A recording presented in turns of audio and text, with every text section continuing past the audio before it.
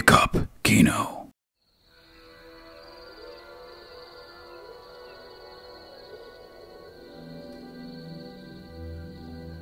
"18 minutes, 13 seconds, 4 frames. That is when the video ends." Who is Donnie Darko? Is he a time traveler, a superhero, a lucid dreamer, or is he just a disturbed kid? What about him resonated so much with audiences? How come we can look at Donnie, a boy who destroyed his school's water main, set fire to a pervert's house, and created a time portal in order to destroy the tangent universe and save the main universe? Not to mention the fact that Donnie has a spooky rabbit friend who is like a ghost traveling back in time in order to speak to him. How can we look at all of this and then, with no hint of irony, say, wow, he's literally me? We'll get to all that in due time, but first, I want to point out how it's a miracle that Donnie Darko even got made. So I got a girlfriend this week. 3D or 2D? 2D. Richard Kelly, the writer and director, wrote the film when he was only 23. It was his first major script, and it was kind of a Hail Mary for him, as he was freshly out of film school and needed to do something bold to pursue his dream of directing. And bold is certainly the correct term for Donnie Darko. The script made its way around Hollywood, wowing people while also confusing them. It was a script unlike anything they had ever read, but even though it was a movie script, they saw it as a great writing sample from a promising young voice, but nothing more. It got him some work, such as writing the script for the Disney film Holes. He fumbled that gig though, as his version of Holes was dark and weird, and I think set in a post-apocalyptic wasteland. According to him, the Disney execs were baffled when they read his script and promptly fired him from the project. But as luck would have it, a director you all probably have never heard of as he's super obscure, Wes Anderson, released his sophomore film Rushmore to critical and popular acclaim. That film revived Bill Murray's career and made Jason Schwartzman a star. So after the release of Rushmore, Schwartzman was looking for his next big project, and he just so happened to get his hands on a copy of the script for Donnie Darko. He loved it and wanted to play as the titular character, so he officially attached himself to the project, and in doing so, rescued the film from forever being seen as merely a neat writing sample. You might be saying, but Jason isn't in this movie. Didn't the deal fall through? Yes, it did. But it brought new eyes to the script because people loved Rushmore, and let's face it, everyone loved Jason Schwartzman. Why are you wearing that stupid bunny suit? My mom made me. Sponsor time. The company I work for, Fudo, is now accepting applications to be part of our 2023 fellowship program. We're looking for people with cool, world-changing tech projects.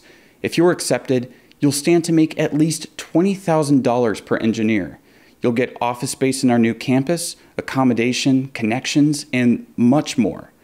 We only ask that your project is open source, not based on a business model in which you sell customers' data to corporations or governments, and that you have a plan to not sell out. If this sounds interesting to you, I'll leave a link to the application page in the description below. Now, back to the video. Two big fans of Rushmore and Jason were the producers of Flower Films, Nancy Juvonen and Drew Barrymore. Yes, the Drew Barrymore who stars in my favorite movie to watch when I'm in an airplane, 50 First Dates. Don't judge me.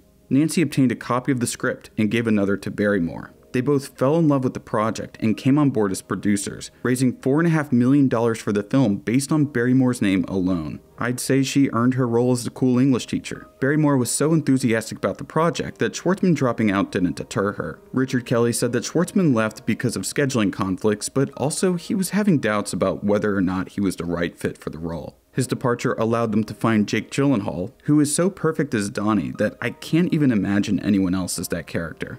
Now that they had a cast, a bit of money, and a whole lot of balls, or perhaps just youthful ambition, the team set out to bring Richard Kelly's dreams to the silver screen, not knowing how culturally important their little sci-fi film would later become.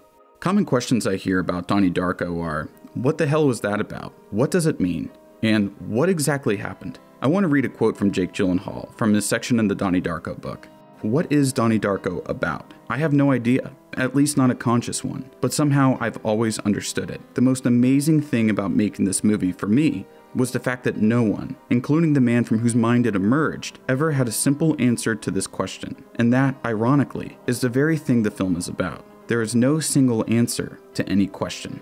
I think that this film allows for multiple interpretations. You can see the film as a dream, as a sci-fi, or as a teen drama about mental illness, among many other things. What I want to illustrate here in this video is how the director Richard Kelly views the movie. That's not to say that his perspective is the only correct perspective, but I think it's an interesting interpretation to know. You're free to agree or disagree with it.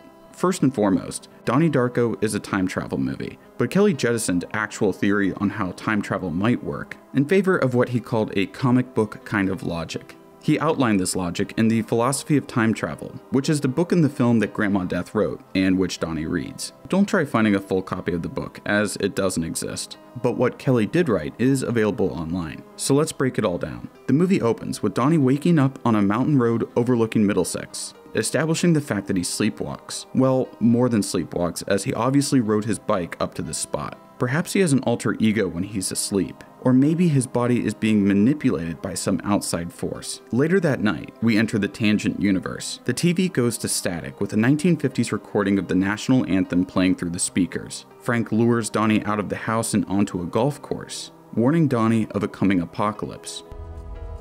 That is when the world will end. And Elizabeth arrives home from her date. Then, a jet engine falls onto the Darko household. It goes right through Donnie's bedroom. Donnie wakes up the next day on the golf course, greeted by Jim Cunningham, the local self-help celebrity. Ominously inscribed on Donnie's arm is 28/06/42/12, how long he has before the world ends. The clock is ticking and Donnie has to restore order, but how? There are 4 concepts that Kelly outlines in his writing, that of the manipulated living, the manipulated dead, the living receiver, and the insurance trap. The manipulated living can be anyone, really. Obviously, Donnie is being manipulated to do certain things, but other characters are manipulated by some greater force so that they might serve as guides to Donnie, such as when Professor Monotov teaches Donnie about time travel and gives him the book, The Philosophy of Time Travel. The manipulated dead is what it sounds like, dead people being manipulated for the same purpose of saving the universe. In this case, Frank is the manipulated dead, as Donnie...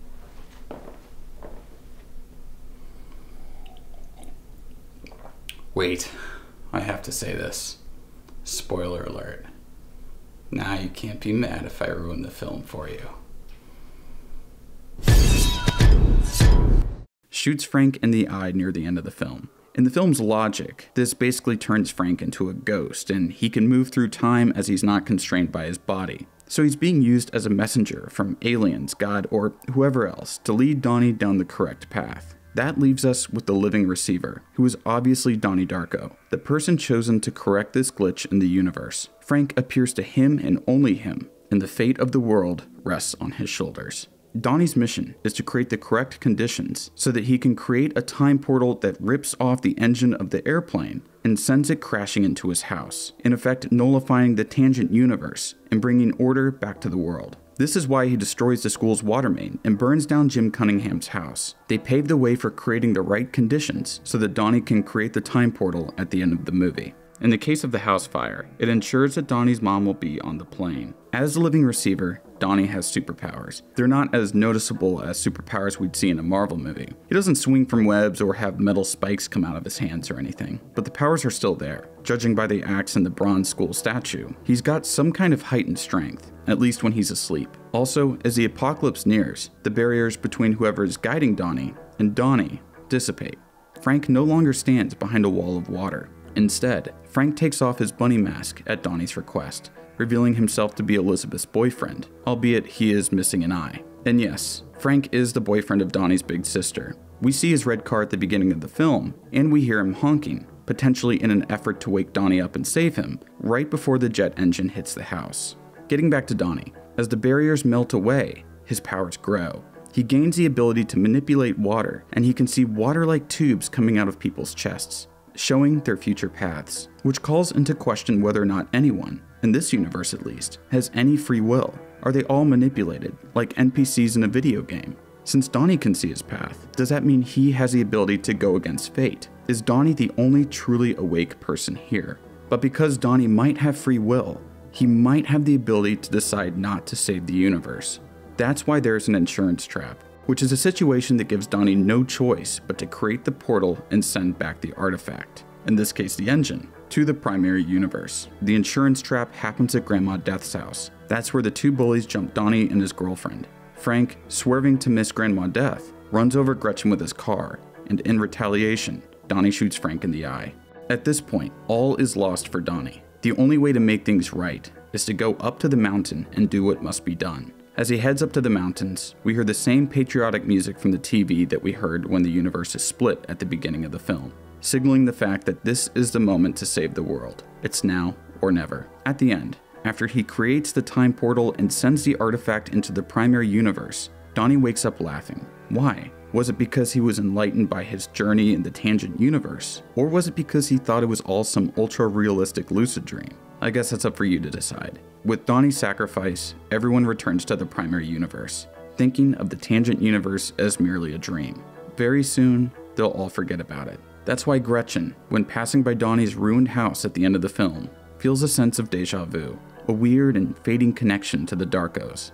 Somewhere, some time ago, she knew them, but not anymore.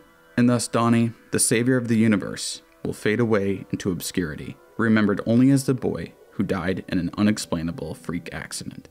I see Donnie Darko and the philosophy of time travel as being like an encrypted message and a decoder, with the text making sense of the film.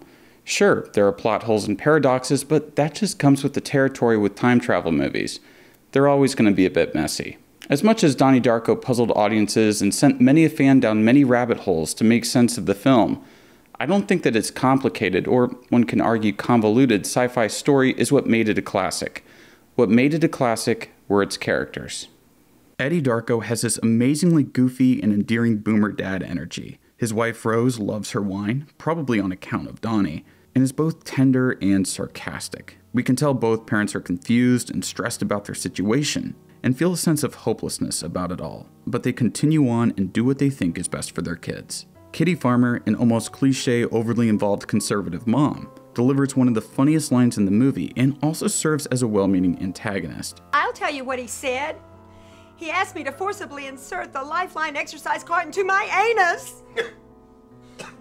Patrick Swayze brings humanity to a self-help charlatan with a penchant for cheese pizza. Monatoff and Pomeroy are the two cool teachers you either always remember or you wish you had. I could just list off all the characters here, but I don't think I need to. Why they work is because Kelly, while writing them, loved them. He's not trying to be mean-spirited towards any of them. It's pretty obvious that he feels a sense of warmth towards most, if not all, the characters, probably because he incorporated a lot of his own life into the script. These characters are people he knows and loves, and yet they feel like people we know. If you grew up in suburban America, like I did and like Richard Kelly did, then you know people who are exactly like any one of these characters. By writing something personal, he created something universal. Even the Fear and Love curriculum is something I experienced in a Florida suburban school. Kelly said he ripped that bit straight from a class he had to take as a high school freshman. But I can recall at least a handful of those weird classes my elementary and middle school made me take, where they taught us about life goals or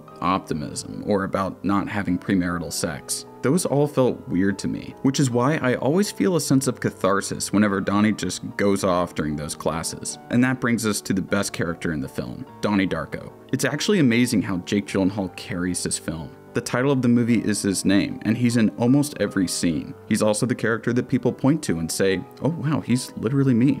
So what's his appeal? He's an edgy teenager from a normal, upper middle class household. He has a couple friends, but he's also a bit of a loner. He is a bit different than everyone else, and doesn't really know why. In this case, he's relatable to a lot of young men. There's another layer though. As a very relatable protagonist, he does things that we might have never done, but maybe wished we had on some base level. Flooding the school to get days off, calling Jim Cunningham the Antichrist to his face in the middle of an assembly, burning down his house and thus bringing the hammer of justice down on him for having all that perverted material, having the new girl choose to be his girlfriend. His actions act as a kind of wish fulfillment for our edgy teenage selves who thought that creation through destruction was a cool idea. There's yet another layer to his character, and that is the mythological layer. Richard Kelly is a big fan of Joseph Campbell, and if you're aware of that, you can easily see how Donnie Darko is a Campbellian myth. The story of Donnie Darko is the hero's journey. Frank gives him the call to adventure, and Donnie is provided with supernatural aid. Throughout the film, he finds many guides and mentors who advance him on his heroic path, and present him with challenges and quests. At the point of no return, he enters the cave, in this case Grandma Death's cellar door, to find the treasure, which is the knowledge that will help him save the world. Afterwards, he faces the abyss as he witnesses the death of his girlfriend and the death of Frank, his ultimate mentor, by his own hands. The abyss forces him to transform into who he needs to be to save the world. It gives him the resolve to create the portal and sacrifice himself for the sake of humanity, cementing him as a Christ figure. His final act is not done because he likes being powerful or because he's forced to do it. He performs the final sacrifice, the sacrifice of himself, as an act of love. Love for his friends, family, enemies, and especially love for Gretchen. I want to point out that he learns how to control water throughout the course of the film. In the logic of the movie, water and metal are important elements for creating time portals. The director stated that he thought of metal as well as water because the plane engine was made of metal. But I think there's a slightly deeper meaning. Water is a symbol for chaos, whereas I think we can see metal as a symbol for order. Donnie, playing his role as mythic hero, must utilize both the forces of chaos and order to come to an adequate synthesis of the two. He must maintain, or actually restore, the balance. He's a normal kid who, through weird circumstances, is elevated to being a mythological hero. He's man and god at the same time, but he doesn't lose his humanity. He's still a kid who thinks way too much about sex and argues about Smurfs lore with his friends. That's the beauty of Donnie Darko. It's a relatable teen drama that follows a mythical storyline, all while being wrapped up in a Twilight Zone kind of story. Donnie Darko, though brilliant, had a troubled release. It polarized audiences at Sundance, and worse, it didn't find any distribution there. It took 4 months to find a company to pick it up, and it required Christopher Nolan of all people to convince Newmarket Films to acquire Donnie Darko. Still, they didn't have any plans to actually put it in cinemas, but Drew Barrymore was able to convince them to play it in like 50 theaters nationwide, which is not a lot, but it is something. Over the course of this, though, the distributor had Kelly cut his movie down about 7 or 8 minutes. He also had to replace the opening song with a different, cheaper song, among other changes. The film, which released in October of 2001, initially bombed. Was it too weird? Was the marketing bad? Maybe American audiences weren't in the mood for that kind of story, considering 9/11 had just happened a month prior. The movie gained traction a year later through DVD sales and through UK cinemas. People in the UK loved the film. That love transferred back to the States, and the film became a cult classic. In the wake of its success, the distributor hired Kelly to create a director's cut, which released only a few years after the initial theatrical run. A lot of people consider the director's cut the superior version of the movie, but I think both versions are pretty special.